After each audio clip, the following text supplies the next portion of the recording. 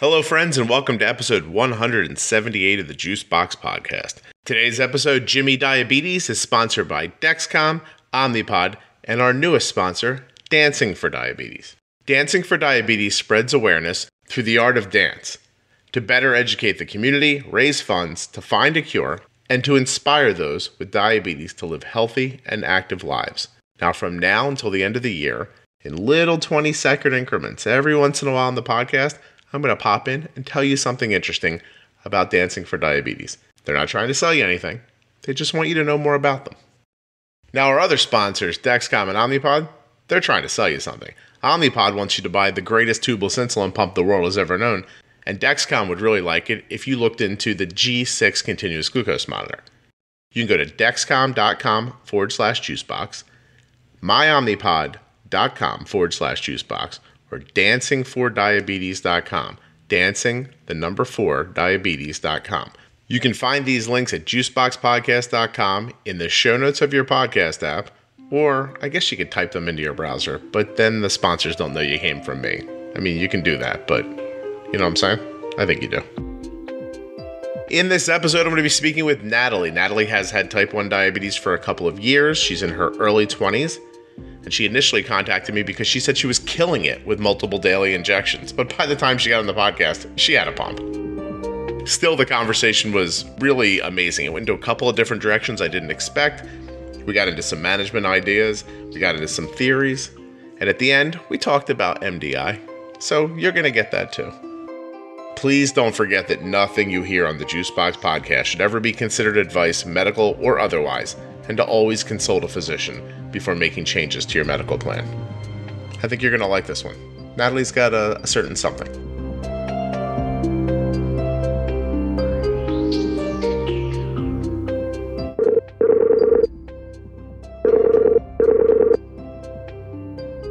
Hello. Good morning. Oh, you're nice and clear. Good start. Good. And I think Mercury is in retrograde or whatever, and usually that is like tech problems. You're starting to talk about things I don't know about now. Let's dive in. So you're saying that when we're recording, obviously, when Mercury is in retrograde. So put that into layman's terms for me. Okay, so I'm sure other people that listen to this are going to say that I'm totally wrong because I don't know too much about it. But I know that whenever Mercury goes into retrograde, which is some celestial event, technology, I guess, just becomes a big problem for some people. Really? This is interesting. Yeah. Okay. For me, printers, actually, it does affect me. And anytime I try to print anything, it doesn't work. I love this. So, okay. So if stuff starts happening for you, just blame the planets. I've been blaming recently our poor decision to have pets and children. But yeah. Oh, yeah. I have 2 bulldogs, and I'm always like, why did I do this? Yeah. This morning, at 4:00 in the morning, Arden's Dexcom went off, and I was like, oh, okay. Yeah. And I pulled myself into the other room, and it just needed to be calibrated. It was just bad timing. So I tested, I calibrated, I gave her some insulin that she needed. And I sat back down and I thought, well, I don't want to go right back to sleep. I want to make sure this insulin's going to work. So I ended up sitting up for like an hour, which I shouldn't have done. But then it's 5:00 and I'm like, okay, I still have 2 solid hours of sleep I can get. I close my eyes and at 6:00, I can hear Indy downstairs. He's like, like whining. And I'm like, oh, okay, he needs to go outside. So then I went downstairs. I took him outside. I came back in. It's like 6:07. I'm now counting minutes, And I'm like, I can still get like 50 minutes of sleep if I power myself back to sleep right now. Yeah. Then I overslept right through my alarm. Arden slept through her alarm. She was late for school. And I just said to my wife, I said, hey, on my headstone, no matter what kills me, just write dogs and diabetes got this guy. And just put that stuff right on. Oh my God, that should go on mine too. Can I take that from you? Because I was just telling somebody, I said, in tonight's episode of Is My Life a Joke, I had Dex alarms for like hours just saying I was low. And I was low for part of it, but then I had just did a new sensor. Right. And I don't know about you, but I always get like 24 hours of just crazy readings. Okay. Yeah, when I put in a new sensor. It doesn't happen to us like I hear it happen to other people. But last night was one of those where it was like, her blood sugar is 96. It needs to be calibrated. And then I calibrated and it was like 140. I was like, well, that's not the same thing. And you're like, that's like slightly different. So it's not the worst thing in the world. So I bolused and everything. It was all good. But yeah, I know some people have the first couple hours of the first day have an issue. But where the numbers don't look right. It's interesting because I was just talking to someone at Dexcom the other day, and I asked a question about how that little sensor wire works, and the answer was the answer was very much, this is proprietary information, and we can't talk about this with you. And I was like, okay, but it's amazing that little wire, it's insane, right, does that, so, and it's coated with something, and the coating has to absorb the fluid, and I'm like, oh my god, who thought of that? And then you're connected via like Bluetooth, like. Yeah, I know. You're like a Bluetooth signal. It's crazy to me. And same with so I have an Omnipod too, and I'm like, I have no idea how any of this works, but I'm so glad that it does because it makes my life so much easier. But I have no clue how any of it actually works. Yeah, Natalie, if I was on the Mayflower, we'd be like 8 miles from Plymouth Rock right now because I would have been like, we should set out. And then I would have gotten to like a river and been like, well, I guess this is where we live. Because I mean, how would you get to the other side of that? Yeah. I don't have the engineering spirit, I don't believe. But the people who do I definitely don't. Amazing. Yeah, no. It's a specific way of thinking. And it really helps everybody. So I appreciate it. Okay. Yeah. Natalie, let's just say that, you're on the podcast today because you say you are killing it. You know how to kill it with MDI. Is that correct? I do. Okay. I know how to kill it with MDI. And actually, I just got a pump in September. Mm-hmm. Oh, so, this is just a month and a half for you, or 2 months maybe? Couple months. Let me do the math. September. Let's count September as 1. Then October, November, it's the beginning of December. Let's call it 3 months you've had a pump. Yeah. Okay. And how old are you? And how long have you been living with diabetes? So I got diagnosed, I'm 24, and I was diagnosed at 21, although I should have been diagnosed more like 17. It was a pretty crazy couple of years in between 17 and 21. I didn't know you had a bigger story. Here we go. Okay. I'll bite. Yeah. What happened when you were 17? Because I know what happened when I was 17. Nothing. Just run around trying to get girls to talk to me. But go ahead. What happened to you? Well, I started feeling sick at 17. And, but at the same time, my parents had gotten divorced. Mm-hmm. And I also had mono that year. And so I was writing a lot of stuff off as just being like, oh, well, I'm like, I had a big emotional trauma or whatever, and I'm tired, or then I got mono and that's why I'm tired. And I don't know. I knew that there was something off, but I just could write it off to other things. And then some time went on, and I think just intuitively, I started, like, for example, I was having a lot of digestive problems, and I figured out that gluten was causing me problems. Okay. So I cut that out, and I felt a little bit better. But I think intuitively, I was, like, cutting carbs. Because I felt better. Obviously, my blood sugar was maybe a little bit lower. And so I got to college and I still didn't feel good. But I could write it off to, I was taking the maximum amount of units at college, and I was at school one day from like 7 a.m. to 7 p.m. with a 1 hour break so I just thought, well, I'm just working myself too hard, but maybe my thyroid's off. So I went and got that checked, and they're like, no, it's kind of normal. And by the time I was a junior in college, I was like done. Just laying on the ground. You're like, this is basically it. I was like, this is the end of me. Something is so wrong. And I was having, my heart rate was like all over the place. I had developed a tachycardia. My blood pressure was super low. And then, of course, I developed the insane amount of thirst. And, you know, I started looking up like symptoms. Mm-hmm. And everything that I had, it would like list 5 things, and one of them would be diabetes. It was always diabetes, yeah. And I literally, it wasn't even a denial thing. It was just like I thought that there was no possible way I could have diabetes because I thought you get it when you're like a little kid. Okay. Because I was just so misinformed, right? Yeah, no, I understand. So I just like literally brushed it off. Like, that's just weird that all like, how crazy is that? That something's wrong with me that mimics diabetes, but it's clearly not diabetes. But it's obviously not, right? So let me ask you a quick question. When you had these digestive issues that you kind of limited your carbs and gluten for, and then you were tired and all this stuff happened. When you were diagnosed, did all that stuff magically go away? Do you still have some of those issues? Did your thyroid end up being an issue? Most of it did go away. Okay. I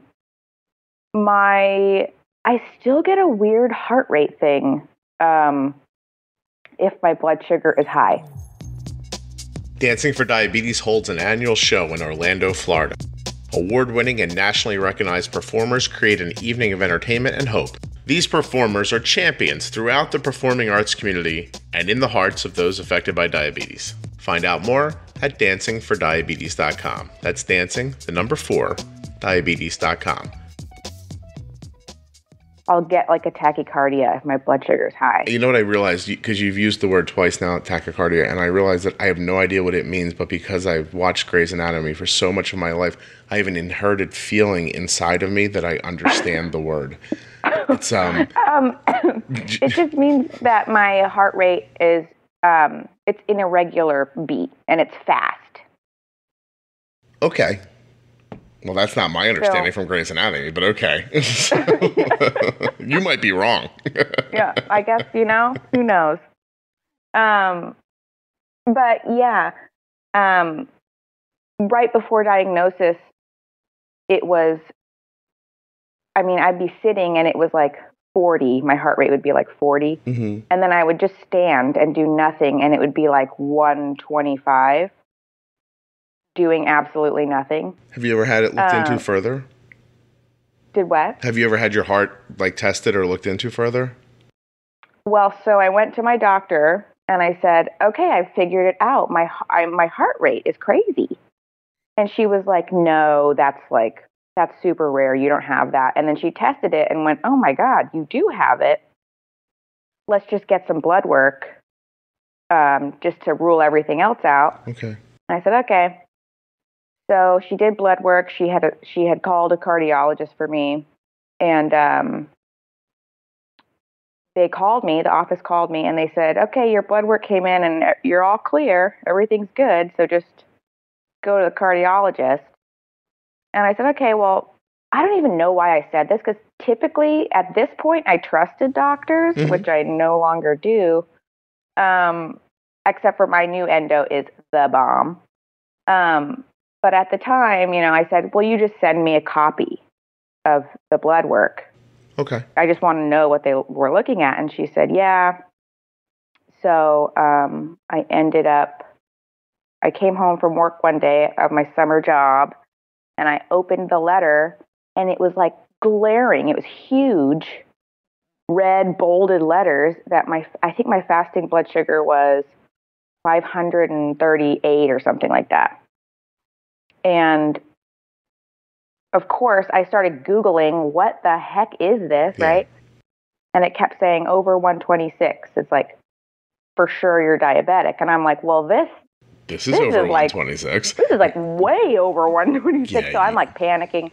Right. And we called the doctor, and she's like, "Oh, that can't be right. I'll call you back." Calls me back, and she's like, "Yeah, you need to go to the emergency room."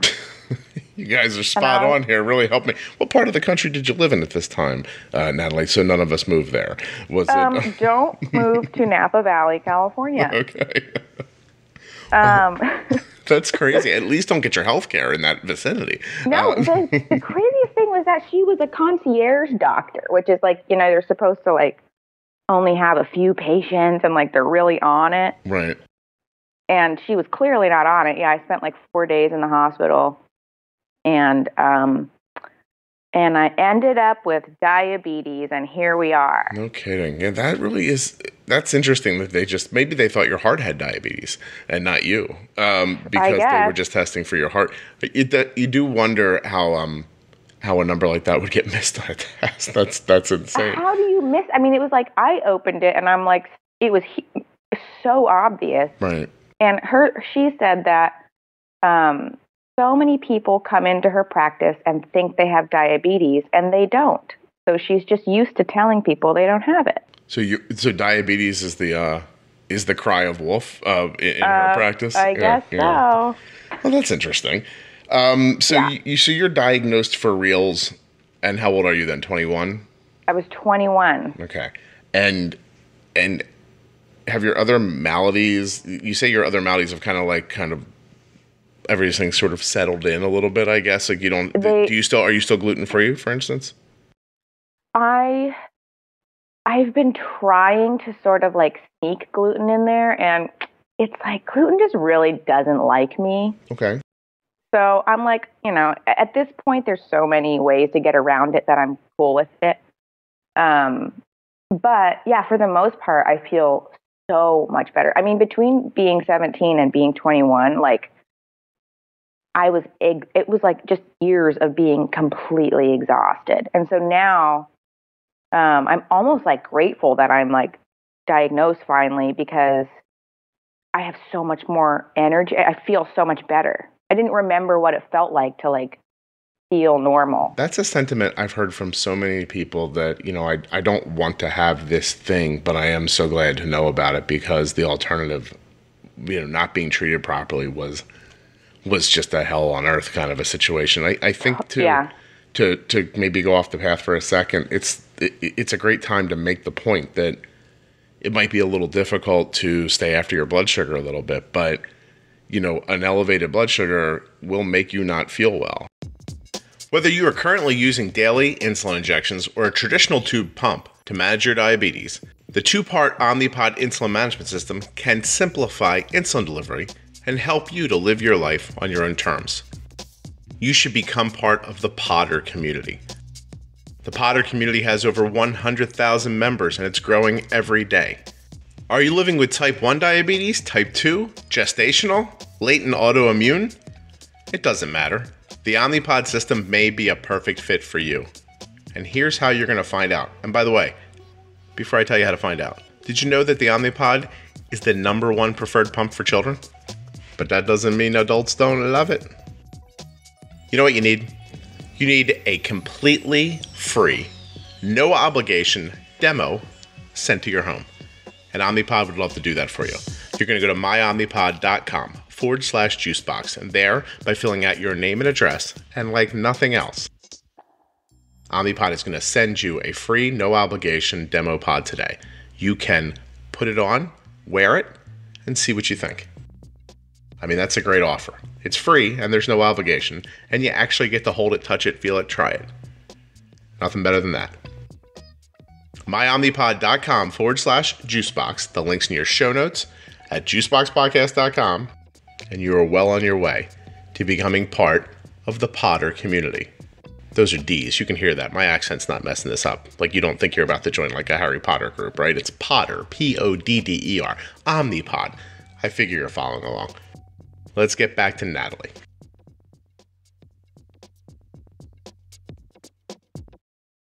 An elevated blood sugar will make you not feel well. And at some point, you might get accustomed to it. And now you are just having less of an experience being alive than you would if your blood sugar was lower. And the sadness is you get accustomed to it.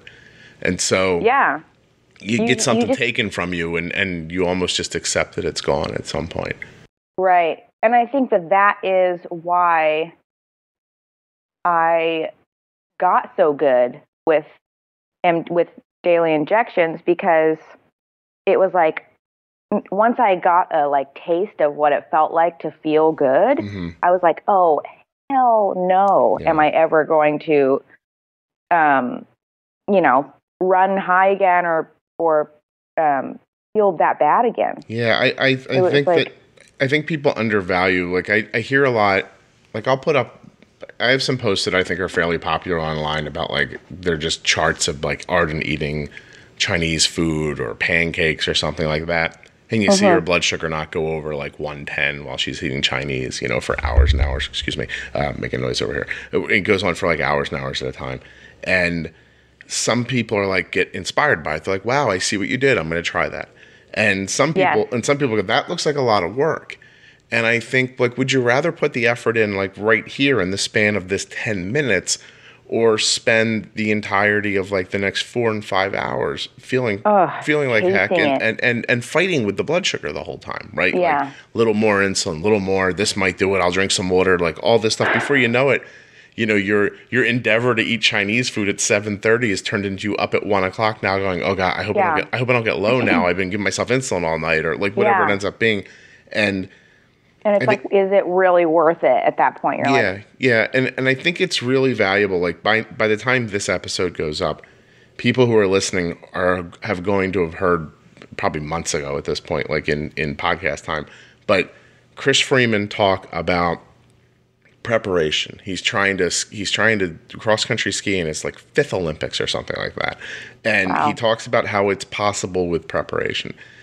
You don't know, Natalie, and no one else does, but everyone does by now, that next week you're going to see an episode go up with the Dodgers pitcher, Brandon Morrow, from the guy who pitched in the World Series with type 1 diabetes. Oh, my God. Awesome. He talks about the same thing when he's talking to me. He calls it, I don't know, he didn't call it preparation, he called it something else, but having a plan, I think. But you have to put some effort in up front to get this desired result, or at least get closer to your desired result. And that effort can't be looked on as a pain because you have diabetes. That's I'm sorry, you lost the unluckiest lottery in the world. You have type 1 diabetes now, and you're going to have to put more effort in around these situations. If not, everything's going to take more effort. And you got to decide where you're going to put that effort in, I guess. So I like the way you're thinking about it.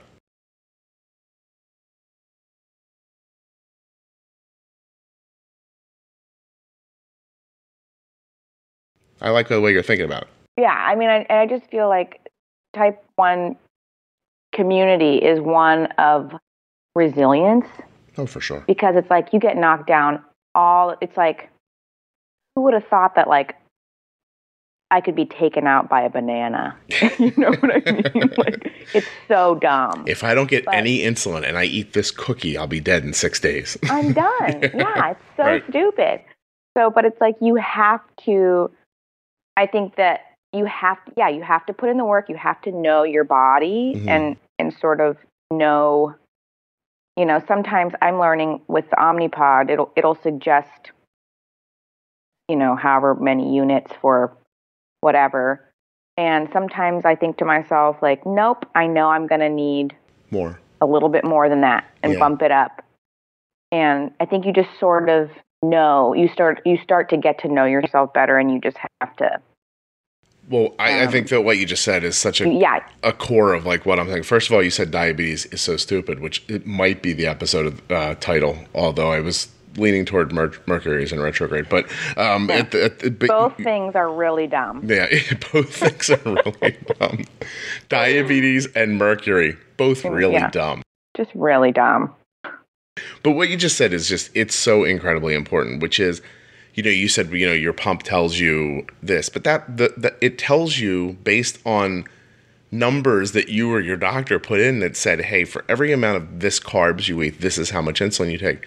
But that's not how your body works. If you didn't have diabetes say you didn't have diabetes and you picked up a slice of pizza, there's not a process where your brain goes, oh, that's a slice of pizza. We might as well just give her the 1.635 extra units of insulin right now out of her pancreas. It affects your blood sugar as much as it does, and your body fights it as much as it has to. And one of the pitfalls I think that people fall into is that concept of, well, this is my basal rate. My basal rate's 0.6. My blood sugar's 160. I don't understand why it's 160. Well, you don't have enough basal insulin right now. You haven't eaten in hours, you know, and your blood sugar's sitting high. Your basal insulin's not enough. And when you say it to somebody, they go, oh, that makes so much sense. But they don't think about it because the doctor told them, this is your basal rate. So if your blood sugar's high, it can't be that, because we've already decided that that's your basal rate. And the same thing with insulin to carb ratio. We've already decided that's 30 carbs. And that means you need this much insulin. If you get high afterwards, it can't be that. You counted the carbs right. And then that throws you into hours of like questioning yourself, questioning the world. You know what I mean? You're just like, what? I don't understand what happened. Existence. Yeah, I did the count. Why am I here? Yeah, my existence. Is any of that really in front of me? Am I in the Matrix? That kind of stuff. And but once you learn to think past that, it really does. I don't know how you find it, but for me, it boils right down to that very simplistic idea that I talk about all the time. If your blood sugar is high, you don't have enough insulin. Yeah, right. Or you mistimed it, or you don't have enough, maybe a combination of those two, and do something about it. Don't sit around for 3 hours going, I wonder what's going on. Yeah. Well, I think that one of the most, the biggest lie that I was told in the hospital at diagnosis, and I'm sure everybody feels this way, is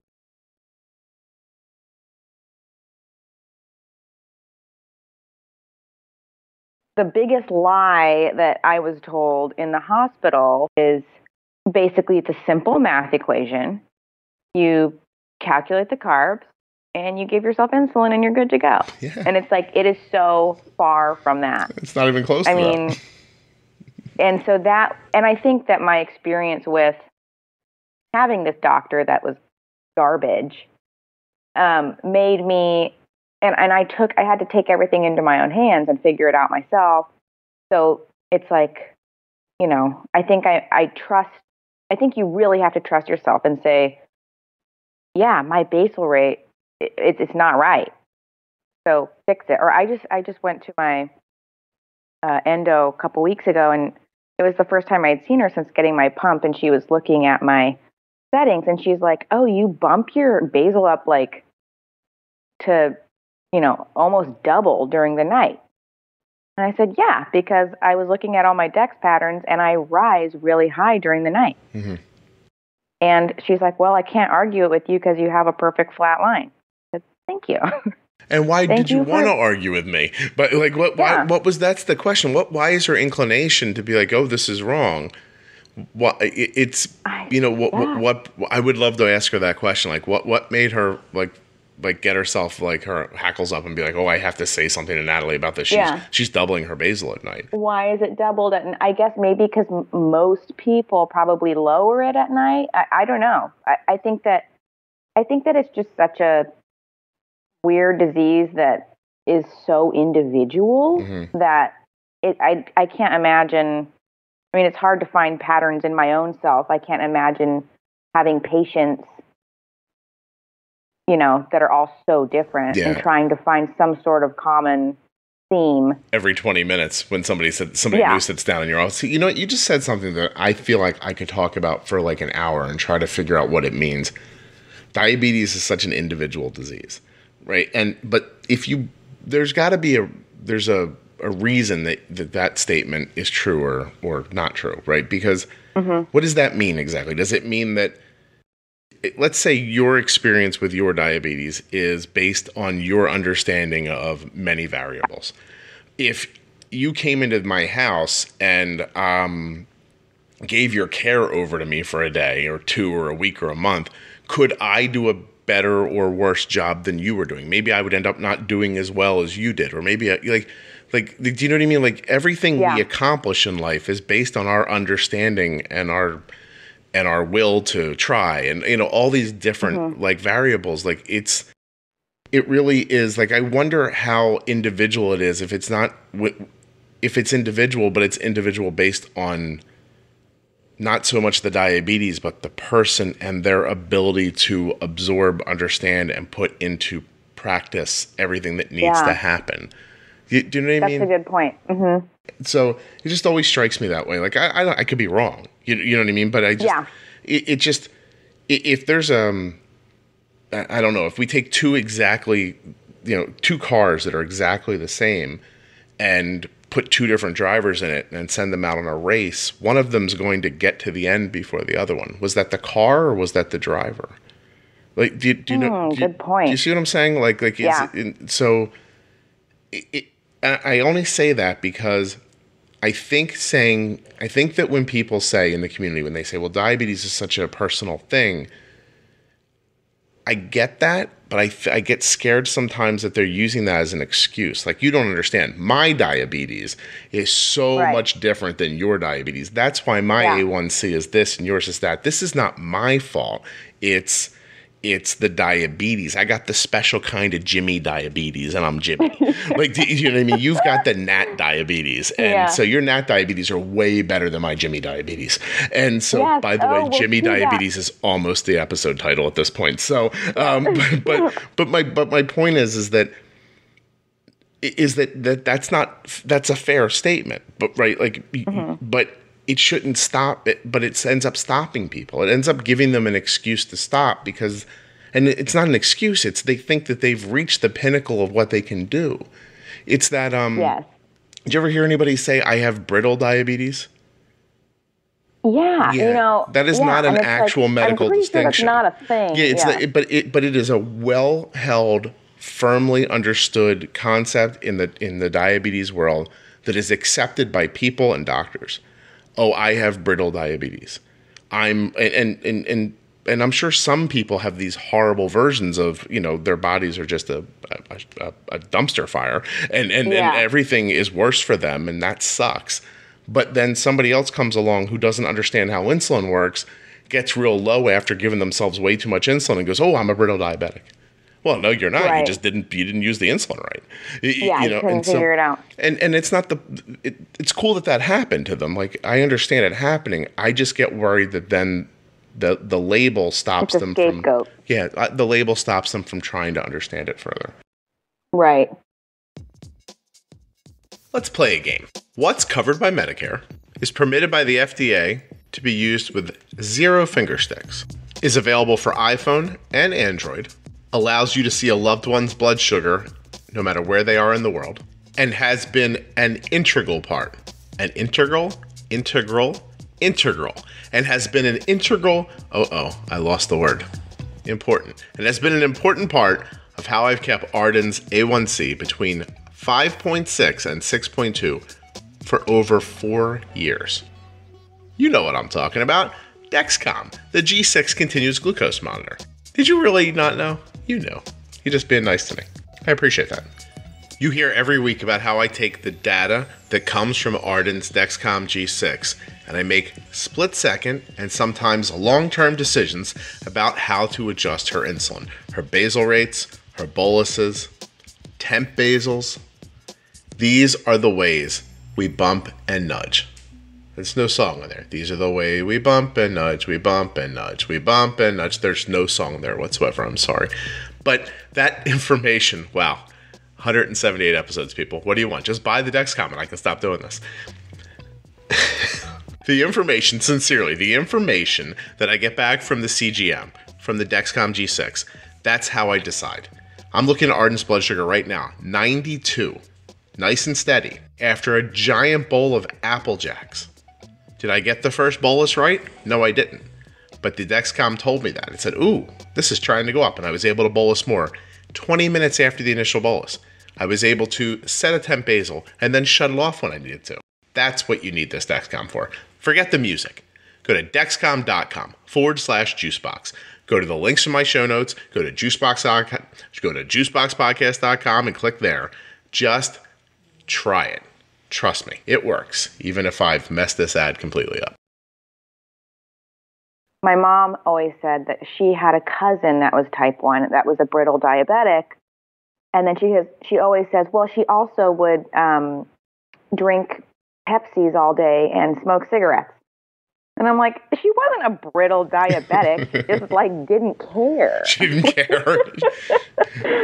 She had the special kind of Jimmy diabetes. That's what she had. Yeah. And so therefore, it just, look, there are going to be some people who hear this and get mad, and I get that. But I'm sure. But you have to. Everybody gets mad at something.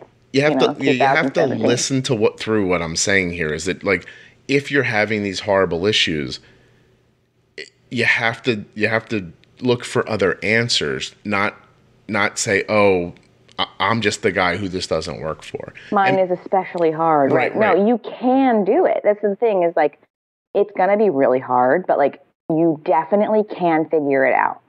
Yeah, and you might not be able to figure it on your own, by the way. That's an important distinction. It might take a long time too. Yeah, and it might take a long time.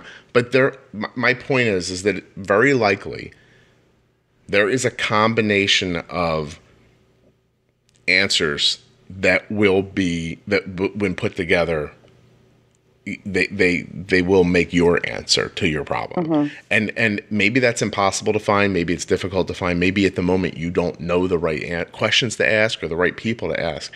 But don't give up, because there is a combination in there that will work for most people. Now, again, please don't get me wrong. There are some people whose health is just at a different space. But that's not most of us. Yeah. Right. And so yeah.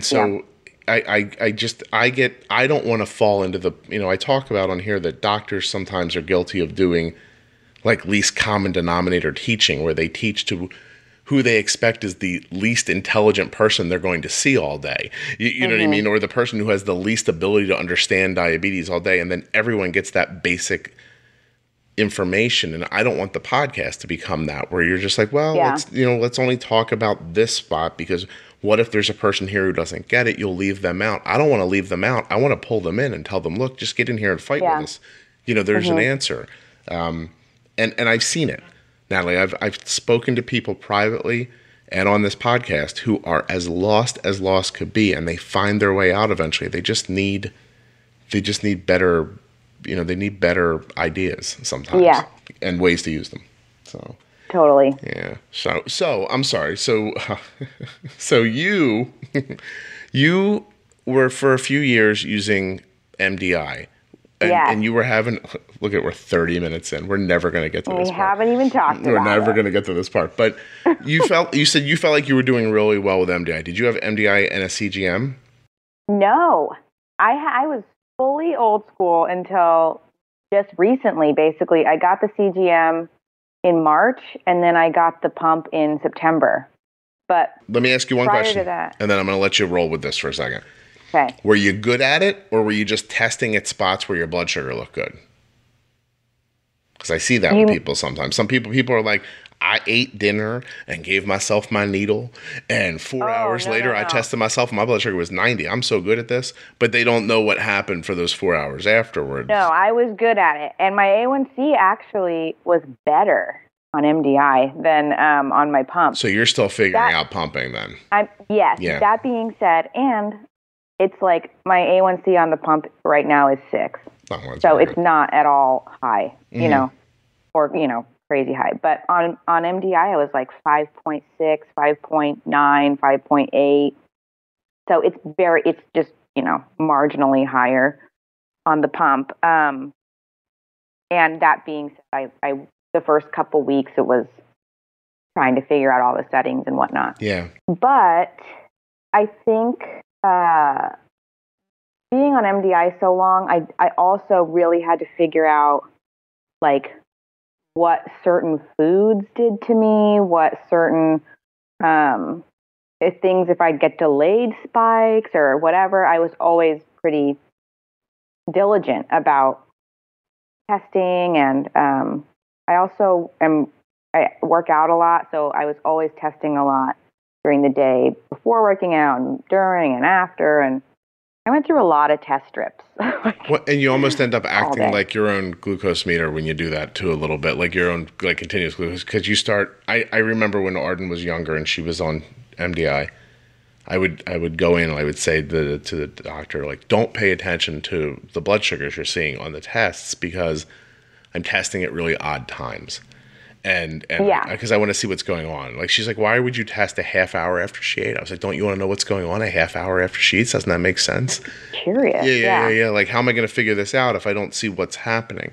And they eventually left me alone about it and stopped, but I said, instead of saying to me, hey, you're testing her blood sugar is 300 here, we should be talking about why it's 300 and how to stop it from being 300. Not that I tested at the wrong time. You know what I mean? Like, your blood sugar's high if you test it or not, right? You know what it's like? It's like when I take a selfie. Here's the point. Ready? If I spend enough time and I hold that camera far enough over my head, like on the ceiling, and I get my neck in just the right position and the light's right, and I click the thing at the exact right time, Natalie, I look thin.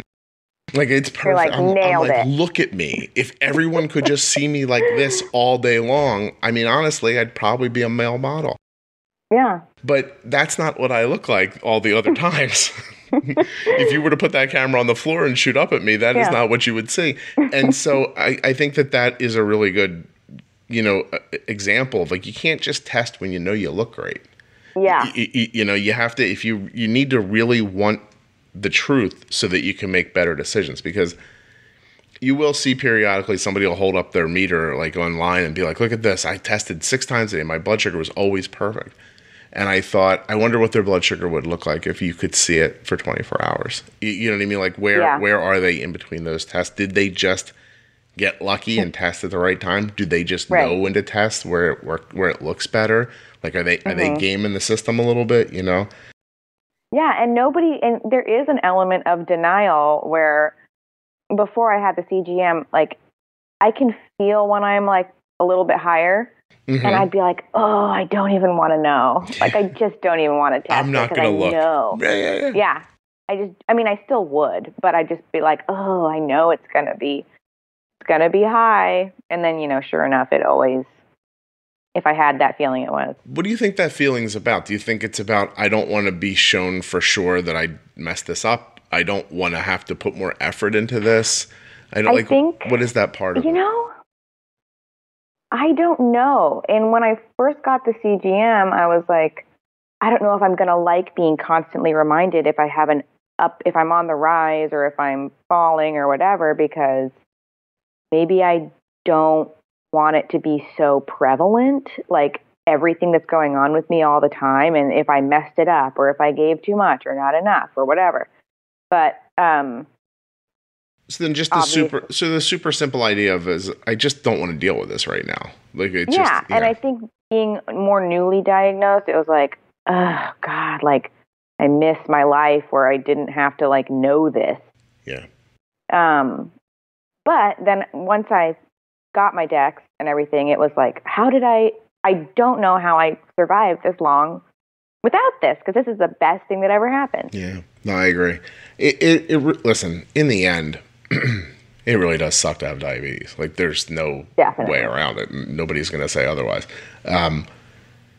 So it's more of a mental leap you have to make. It really is like, this is my life. Now let me go have a great life with this. Right. My life is awesome. And my motto, my diabetes motto is lose the battle, win the war. I mean, some days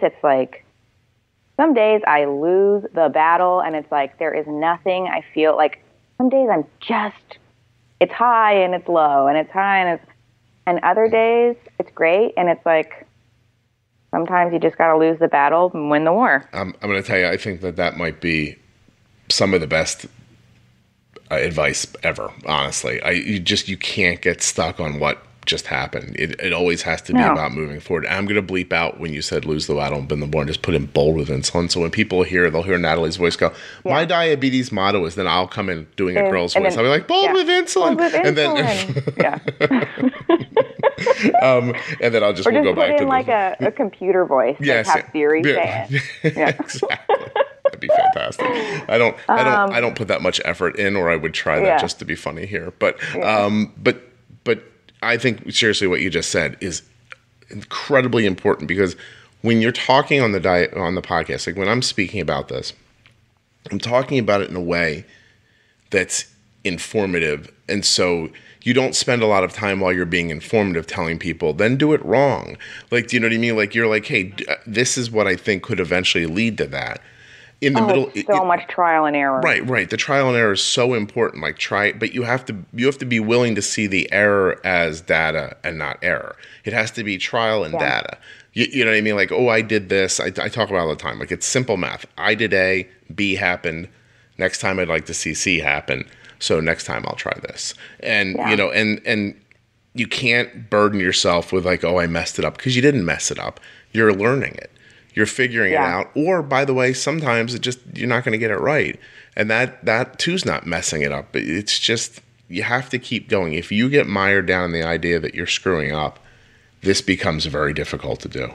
And it becomes very, it could be really depressing at that point then. Then you're going to burn out then if you keep focusing on that aspect of it. So, I just think what you said is really important. And actually, I have an episode coming up in the beginning of the new year where we're going to talk to somebody who was completely burned out and depressed. Because we don't talk about that enough either. So yeah, and it happens for sure. And I don't see how it couldn't. I mean, this morning at 4:00, I almost just I should have just walked up on the roof and took a swan dive. I was so tired. I was just like, oh my God. I was like, you know what? You're all on your own. Good luck. I'm checking out. Yeah. Well, one of the reasons I got the Dex was because I was starting to get so burnt out on pricking my finger, because I was doing it so much that I was like, my fingers are sore at this point. I'm like, I don't want to do it. I just don't. I saw something online say that the other day. Like, I have to get a glucose monitor. This guy said, he's like, I just can't do this anymore. I can't stab myself anymore. Yeah. It gets old. It sucks. Gets old quick. Dancing for Diabetes is passionately committed to the fight against diabetes, and they will continue to serve until a cure is found. Find out more at dancingfordiabetes.com. That's dancing, the number 4, diabetes.com, or the links in your show notes or at juiceboxpodcast.com.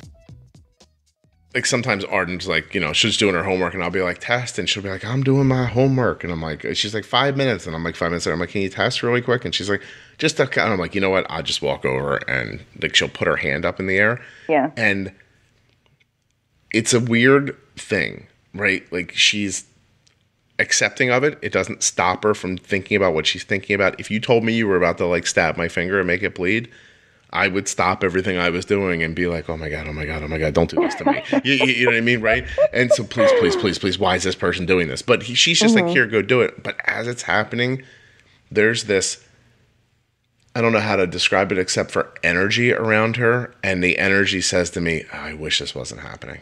Like, do you know what I mean? Like, it's not, it's just like, I'm doing it because I have to do it. But if there was a way out of this, I'd really like to know what it is right now. And the technology is getting better and better and better, to the point where you have to imagine that someday you won't need a meter.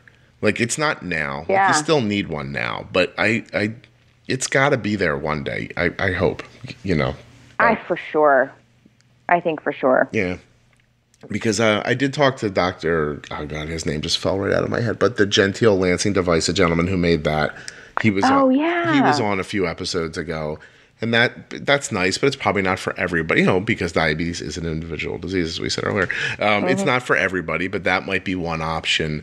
But it's just, in the end, whether it's done by suction or it's done by, it's a pain in the butt. It stinks. You know what I mean? So I hear you. And it just, it hurts and it's annoying. Yeah, so. Right. So you were testing at weird times and giving yourself the same kind of concept that a glucose monitor would give you.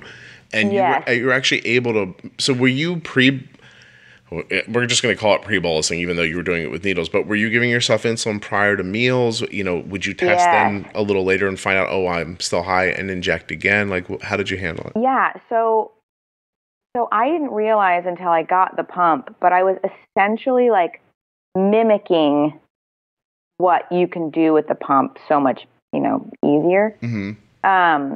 So I would test my blood sugar, give myself a pre-bolus based on what I was going to eat and what my blood sugar was at the time. Right. However, if I was more, if I was over 100, I would do the pre-bolus. If I was like closer to 80, then I would bolus it right before eating. Okay. But did that make you high then? Even though, because I just had this conversation with my wife the other day. She was like, well, she's 75, so I didn't pre-bolus. I'm like, that doesn't matter. Because, well, you know what I mean? Yeah. So for me, typically no, because, and this is where I'm saying the MDI is a lot of work, but you can totally do it. Go ahead. So then after eating, shortly after, I would give myself like one more unit, just like knock it back with one unit. Right. And then, so basically I was doing an extended bolus. With needles. Just with needles, yeah. Right? And the other trick that I have that I'm sure if any endos listening, they're going to be like, what is she talking about? But I would get syringes. And this is all just me treating myself like a science experiment. I would get syringes, and let's say I needed, 4 units. Mm-hmm. But the 4th unit, I would need like more towards the end of the meal, so I would stop from going high later. Okay. I would do like 3 units. I would draw up 3 units of Humalog, right? In a syringe, and then I would pull up like a unit of regular insulin, like old school regular. Okay. Because it peaks way later. So I would mix them and give myself an injection of the concoction. Yeah. And oh my God, does that work? You were making a little. How did you get them to give you all that different insulin? Were they were cool with it? I think my endo, she thinks I'm insane, but she finds me entertaining, I think. So I said, I've been researching, and I know that regular insulin takes longer to peak, and sometimes after I eat like a steak or something, I get a delayed spike. Right. Like the protein spike for me is like a couple hours later. Yeah. And I was like, what if I just tried regular? And she was like, whatever, do what you want, fine. If it'll shut you up and get you out of here. Yeah, and it was, I think you can even get it over the counter. And I don't know if I think they use it for like dogs and stuff. I have to tell you, as you were explaining it in my mind, here's what I pictured. You draw up 4 units of insulin, you stick the needle in your arm, you push in 3, then the needle just hangs in your arm for an hour, and then you push the other unit. I was like, is that what she's going to say? Because that would be insane. That would be really insane. But that's not what I'm talking about. No, you give yourself the full injection, but it's a mix of these 2 insulins, yeah. Yeah, because the peak time is different. Mm-hmm. It would cover me and I would get the best flat line.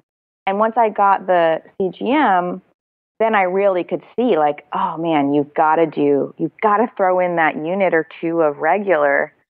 And that was holding it. Now, did that information that you got back from that experiment, does that inform how you're using a pump now? Totally. Yeah, right.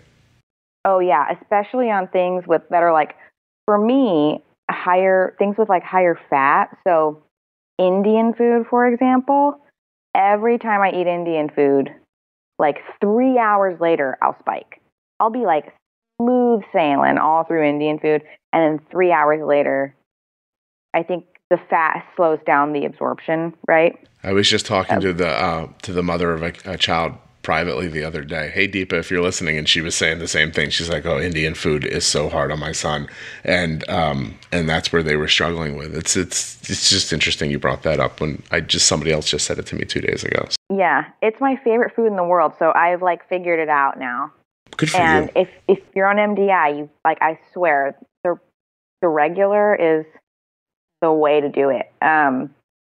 But yeah, on my pump, I do the same thing. It's like I'll give myself less of upfront insulin, mm-hmm. and then bump my basal rate up or do a temp basal, and then extend it for 3 hours and put most of it on the extended end of it. Right. And I think that's where I'm saying that diabetes is so individual, because I think certain foods affect people differently, and for sure, and stuff like that. So for me, that worked for you. Well, listen. So I will say this: like, I'm looking up now. Arden's blood sugar is 97. She's going to need a pre-bolus for lunch in 30 minutes, and I'm still hoping she gets a little lower. I pre-bolus yesterday. I think she was 78 before lunch, and we at 20 minutes before. I really couldn't give her insulin then. She was like in class, so I just did an extended bolus with nothing up front. So it was like 0% now, the rest of it over, a half an hour. So that by the time she got there 20 minutes later, most of it was already in, but not all of it was active, and then the rest of it was in and became active. That's one way to do it. Sometimes I'll, if she's a little higher, I'll give her more up front, extend it out over an hour. And if an hour later, this year at school, her vibe has been about an hour and 10 minutes after we do that pre-bolus, it's possible she'll head up. And then we just, as soon as we say it, there's more insulin. So if she gets insulin at 11:20 a.m. and it's some sort of extended bolus, and at 12:30 she's 120 diagonal up, I bolus more. Because for sure. Because I've seen blood sugars done. I've seen mealtime insulin given perfectly, and when it is given perfectly, your blood sugar does not move.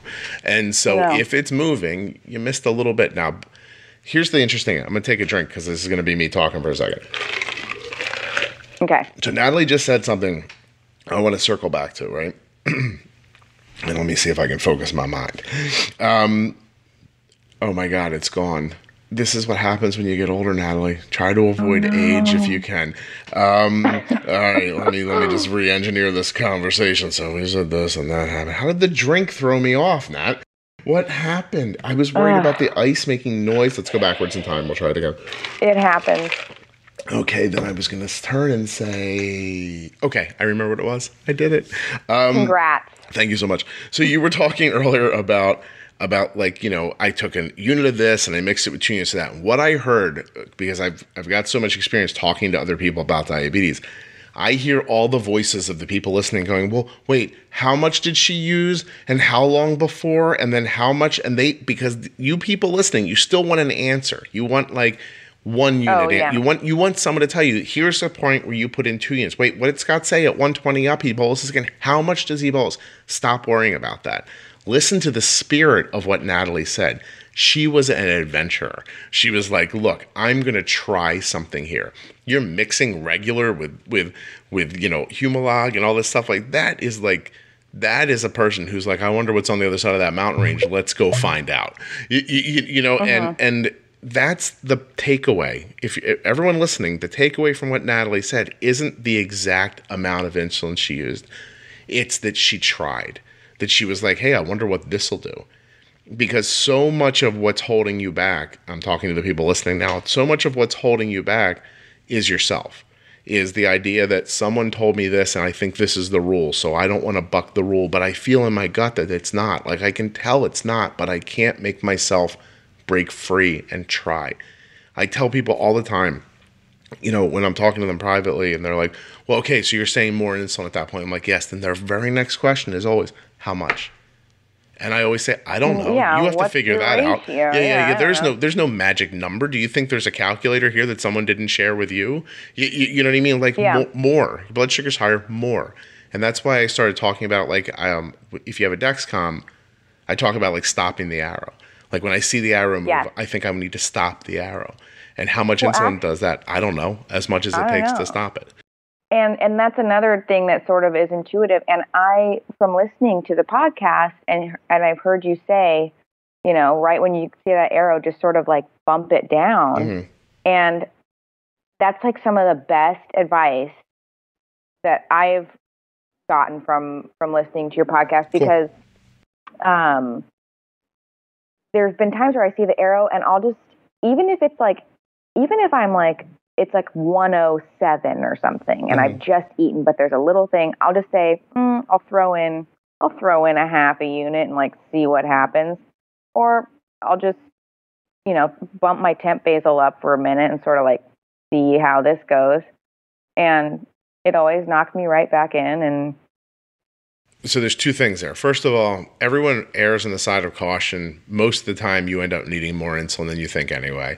And you can always bolus using the Juicebox theory, which is not specific to the show, but to the idea of there was this time that the lead up's not important, but Arden was getting high at a sporting event from adrenaline. And it is difficult to talk yourself into bolusing your, back then 8 or 9 year old when she walks into a gymnasium to play basketball and her blood sugar is 100. It is hard to tell yourself her adrenaline's going to kick in 10 minutes and she's going to have needed insulin. It is hard to make that decision to bolus a 100 and then send somebody out to do something. Yeah. And so one day I realized, look, I'm seeing this happen every time. I have to do something. How can I decide how much insulin to use? And then I said, I'll bolus the amount I know a juice box can catch. And then I just said, okay, that back then it was like 1.5 units. I was like, here's 1.5 units. And sure enough, the adrenaline tried to kick in, but the 1.5 units was working and it worked. And I was like, yay, but my safety net was the juice box theory, which was if this goes wrong, I'll just give her the juice box. Totally. Right? Yeah, if it goes wrong, my juice box is a roll of Smarties. There you go.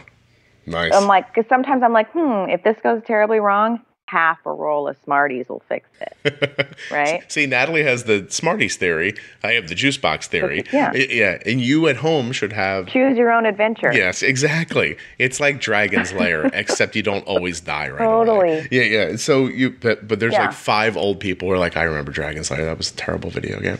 But you're just like, I'm going to say yes, but I don't know what the hell Dragon's Lair is. But that's such an important idea. Like, figure out what your Smarties are.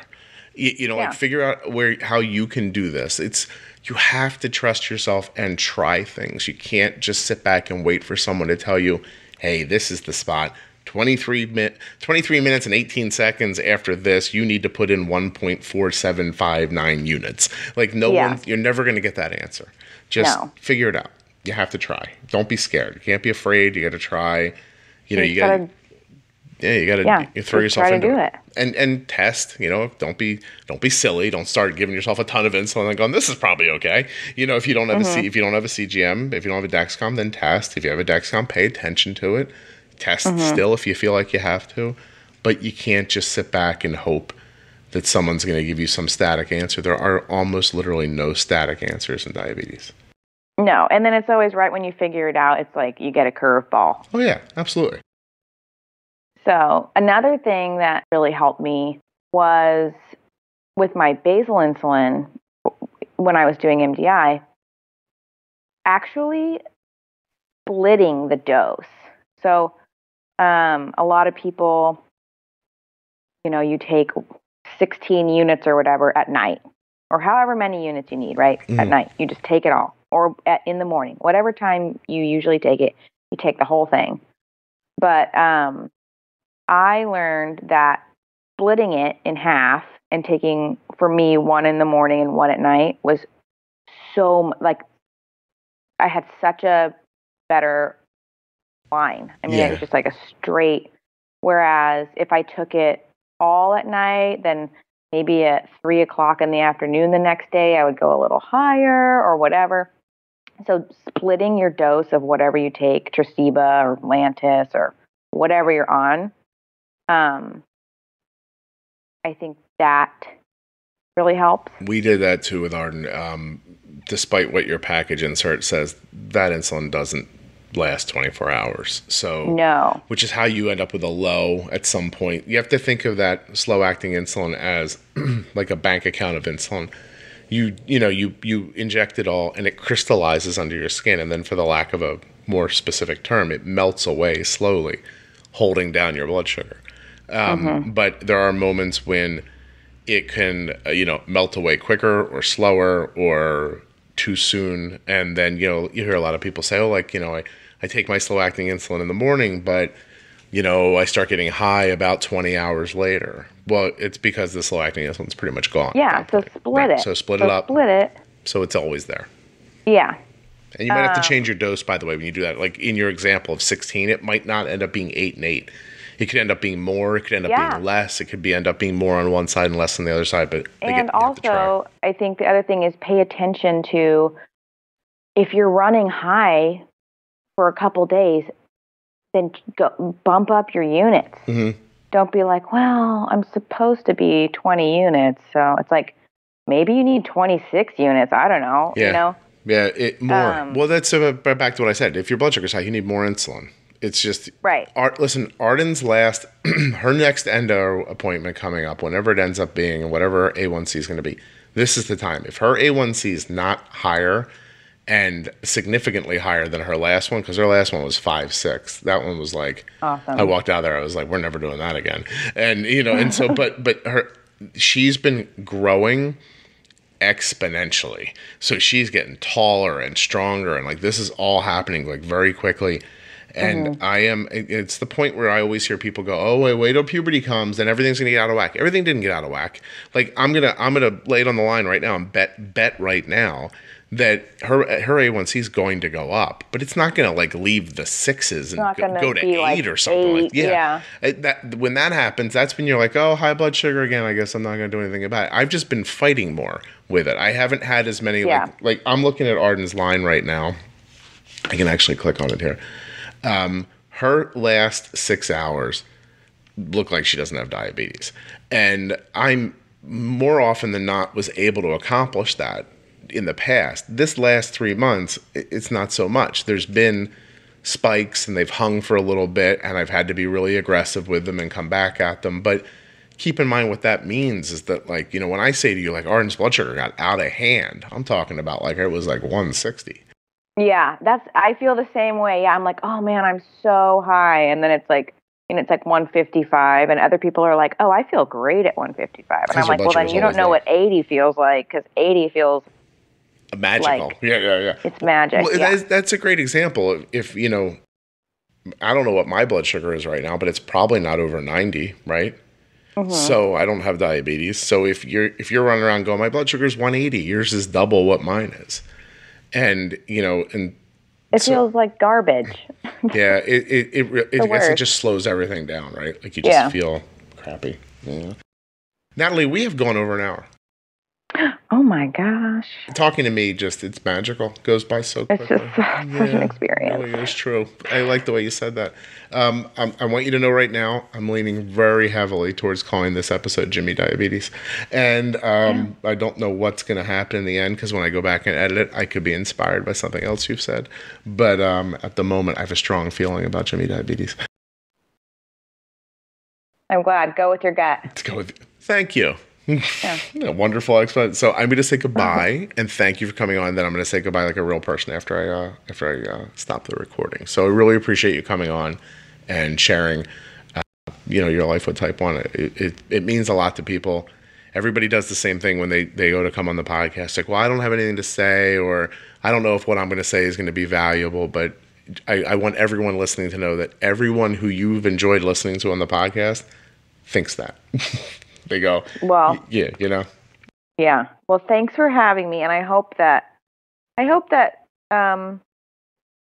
if anybody's on MDI listening, that this somehow helps, because, I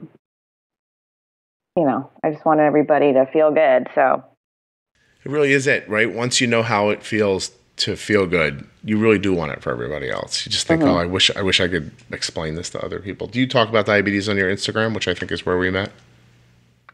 I don't really. I do sometimes, but I'm just not that. I don't know. I think I would like have a whole separate account, because I could talk about it all day long.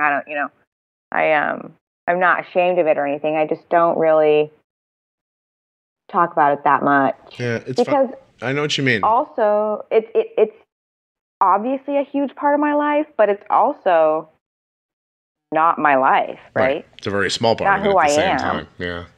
Yeah. It's just last night, Arden met somebody online and on Instagram, it's a person her age and who has diabetes. And I know they talk, and I said to her last night, I was like, how did you meet this person? She goes, I don't know. I think maybe they found you first, like the podcast or something, and then through Instagram figured out that, you're not Arden, and then figured out where I was.